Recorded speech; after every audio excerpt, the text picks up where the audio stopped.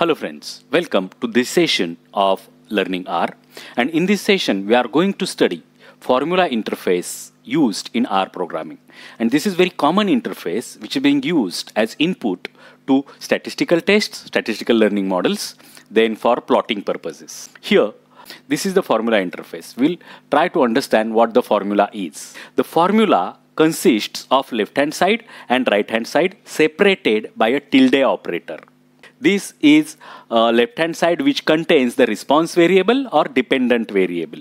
And this variable is being explained. This tilde sign says that it is being explained by the variables which are there on the right-hand side. Here only single variable is there, but you can have as many variables as you want. And these variables or these vectors are coming from this data. The next input or next argument to the this function is data, and this data shall be data frame or matrix, and these are used as input or argument to the function, and this is the function name. This formula interface require the tilde sign, and this tilde sign is there on your keyboard towards the left side of key 1.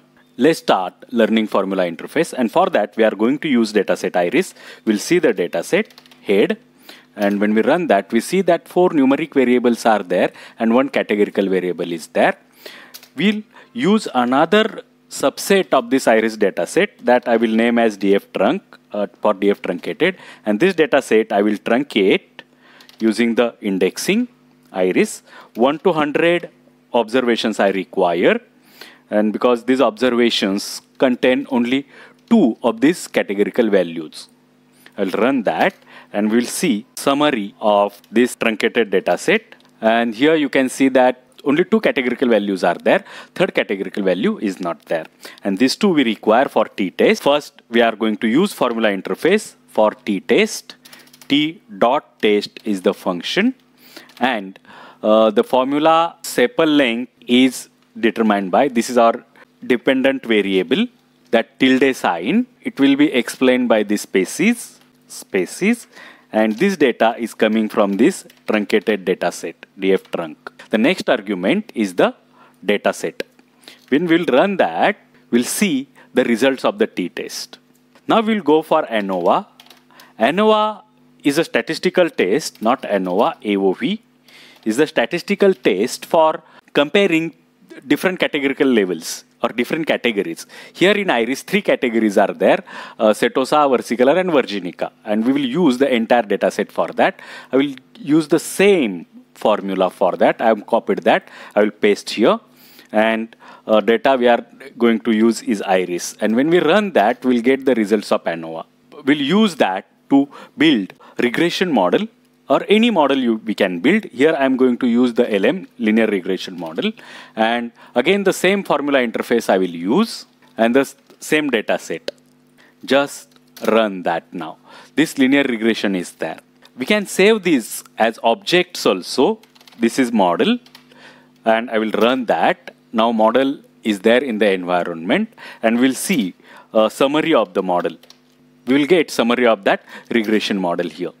This is how interface can be used. Formula interface can be used for statistical test, for specifying models, regression models, and any model, neural net and all those models can be used using this formula interface. Now we will move further to use this formula interface for plotting graphs. Now I will use the generic plot function, and there I will give this same formula along with the data plot, and we'll see that this plot function will automatically give us the box plot. We can use this formula interface for scatter plot also. This Sepal.Length will be determined by, this will be dependent variable or y-axis variable now for plot, and the Sepal.Width I will copy from here. Sepal.Width will be the explanatory variable or x-axis for this plot, and data is coming from iris. I will run that, and here scatter plot is there. The formula interface can be used for many purposes which we enlisted here, and it's very easy to use. I forgot about Lattice. Library Lattice I will go for, library Lattice. This is a plotting system. I will go for the box whisker plot of Lattice, and the same formula interface I will use there for box plot. One numeric and one categorical variable. We'll run that and we'll see the boxes. Keep learning. Keep using formula interface for statistical test, for models, and for plotting purposes. Thanks for watching this video. If you have liked this video, please click the like button. Share this video with your friends. If you are not subscribed this channel yet, then please subscribe it. Thank you. Thank you for watching.